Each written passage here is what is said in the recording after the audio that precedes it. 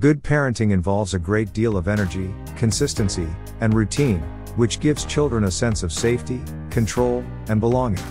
More so, it also entails being actively involved in the lives of one's kids. However, it takes good parenting to be a good parent.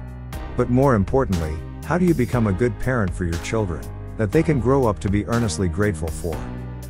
1. Be a role model to them. One of the signs of a good parent is when your kids look up to you as a role model. However, to look otherwise means you've failed as a parent.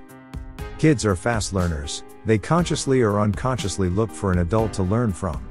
And that adult is especially you. Yes, they copy and emulate any and everything they see you do, whether good or bad. As a matter of fact, you can't raise good kids without being good yourself. And that begins with acting and behaving in a manner worthy to copy or emulate as a role model to them. How do you behave? How do you treat others? What words or languages do you use on your kids and others? And what do you teach your kids? 2. Show them love and respect. Kids need parents who not only know how to love, but also respect them. Yes, respect is not only limited to the adults, even kids are supposed to be respected as well. However, how thoughtless and disrespectfully we speak to our kids these days simply because they are just kids.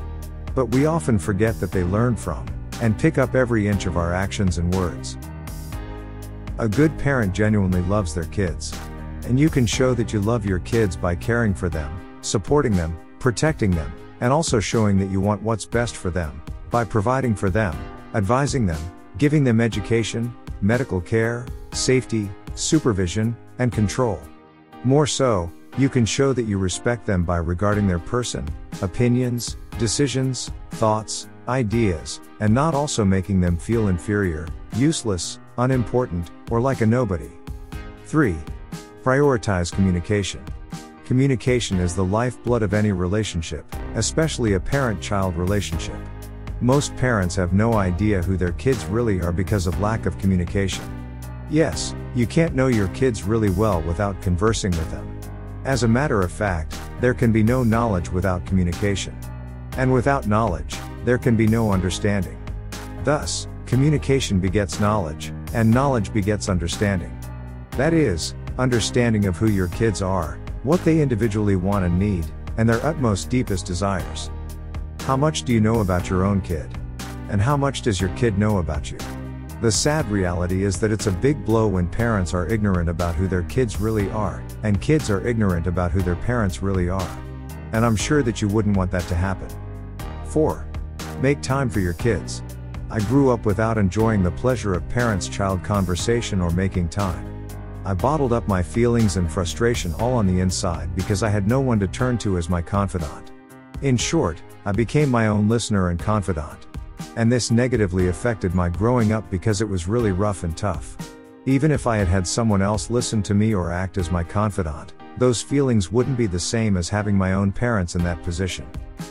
You can't claim to love your kids and prioritize communication when you don't make time for them. Making time for your kids makes them feel important, and gives them safety and a sense of belonging. Kids want to be listened to, they want to pour out their feelings, they want to seek advice, and they want to have someone fill in the place of a most trusted and reliable and dependable companion. And parents are most suitable for that position. Do you make time for your kids? If yes, then how often? If not, then I hope you can begin to take the effort of making time for your kids so they can begin to feel your presence, recognize the significant nature of your means, learn from you, and be impacted by you. 5. Exercise patience towards them. Kids need good parents who know how to exercise patience. As a matter of fact, it's not every situation you must react to. In fact, you must learn to restrain yourself sometimes, and just overlook some things. Thus, you must know when to react and when to hold back. More so, you must also know when to flog your kids with a cane, and when to flog them with words, by advising, correcting, or instructing them. How patient are you towards your kids? Or do you react to everything they do and say without restraint? Do you even have tolerance, and the ability to overlook minors? And last, but not the least, 6. Learn to take responsibility. As a role model to your kid, you can never raise a responsible kid without first being responsible to yourself and to your kid. Yes, kids need parents who know how to take responsibility without shame. And part of taking responsibility is saying sorry when you are wrong, and thank you whenever a situation calls for it without hesitation. Sadly, some parents are too full of themselves to say sorry to their kids, even when they know they are at fault. Too bad a thing. Truth is, these are bad parents kids can ever have. How often do you tell your kids sorry when you offend them, or thank you whenever it calls for it? As a parent, never hesitate to do this, because your kids pick up from any and everything you do. I guess you wouldn't want them to pick up what would be dangerous to their bright futures. However, be sure that some of these can be simple and easy, and others may be hard and impossible to do.